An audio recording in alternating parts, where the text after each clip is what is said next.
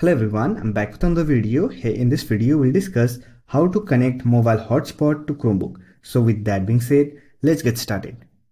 If you want to share your mobile phone data with your Chromebook, then you can simply connect your Android phone to your Chromebook. For that, simply click on settings, click on connected devices, and here simply connect your Android phone.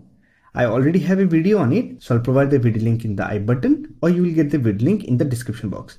After that, simply select the option, and here you will find Internet Threading option. Also, if you have enabled phone hub feature, then you can simply click on this phone hub icon on your Chromebook shelf, and you can simply turn on the hotspot to use your mobile data. Here you can see mobile hotspot is connected to your Chromebook. There is also another method to connect to mobile hotspot. For that, simply click on this clock, Wi-Fi and battery icon.